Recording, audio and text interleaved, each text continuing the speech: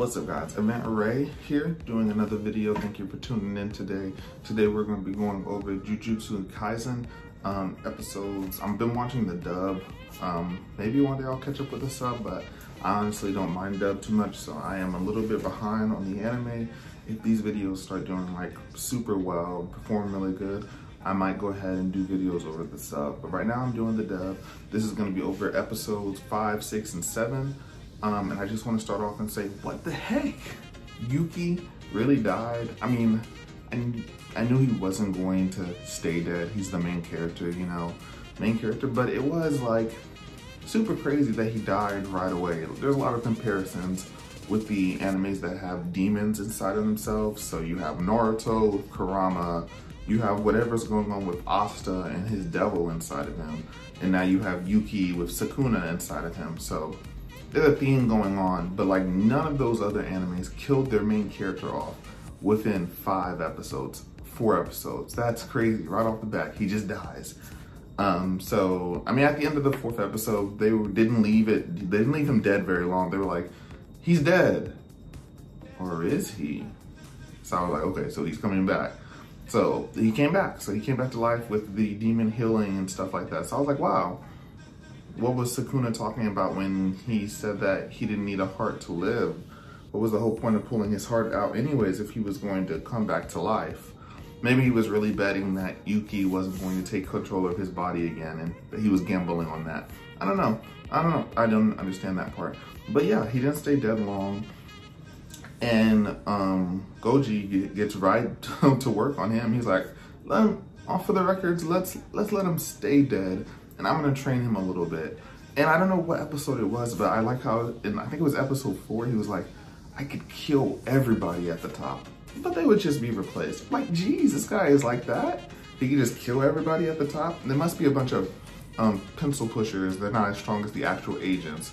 They're like government people, basically. So they're not trained in the field or anything like that. Or vice versa, they're super strong and he's just stronger than them. I mean, I haven't seen him break a sweat at all. So it's definitely cool to see Fujitora doing his training and stuff like that. And I thought it was super cool. He said, I wanted to Rasengan, or and he pulled out a full Zanpakuto toe from Bleach. That was hilarious. That was very funny.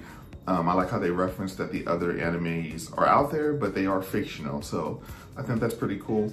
I saw one scene, he was literally watching Lord of the Rings. So there is definitely some variety on the movies that he's watching.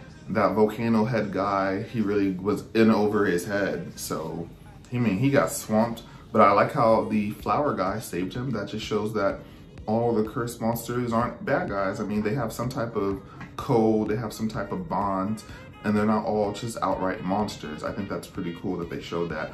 We finally saw Goji take off his headband.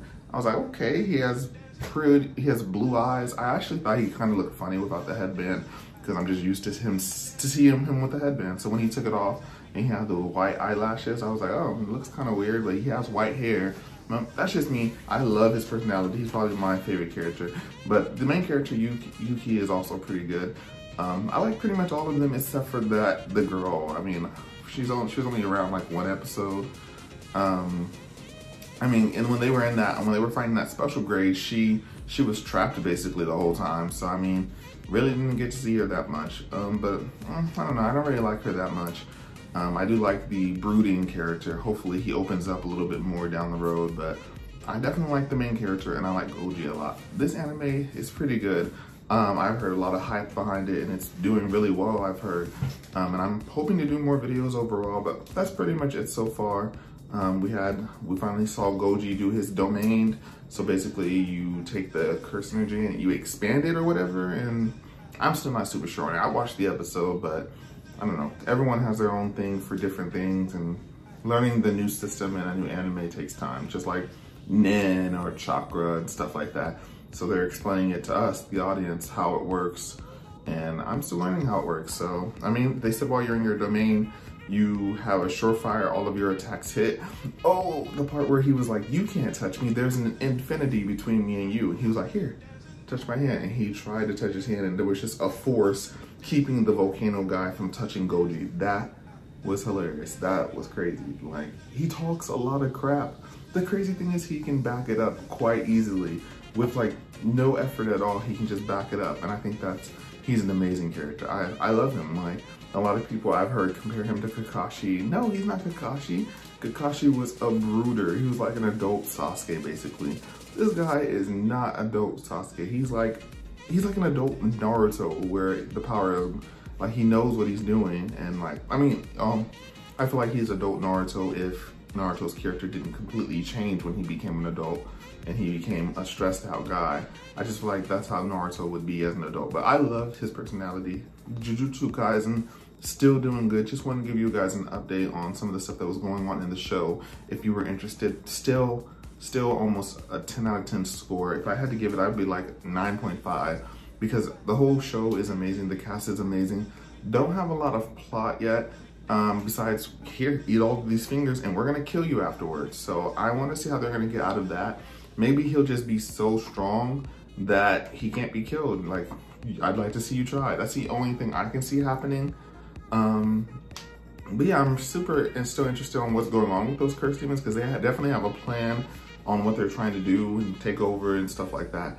Oh my gosh, that was in this episode too. Sorry, it's been like, I've watched these as they come out every week. The scene where they were in the diner and the volcano guy burnt everybody in the diner to a crisp. I was like, what? Oh my gosh. That was unnecessary. But it was like, okay, so this anime is not playing around. So it's not gory or dark for just to be gory or dark. Like, it furthers the plot and I kind of like it. It's like the right amount of realism without it being taken too far. So like, yeah, they burnt everybody in that diner, but that's just that's cursed. He's a psycho guy, but they don't do that every episode, you know what I'm saying? So I think it's pretty good. That's pretty much all I have on Jujutsu Kaisen, guys. I'm still catching up on it. In the meantime, I will catch you guys later. If you liked what you saw, please like, comment down below, subscribe, support the channel, and I'll see you guys next time.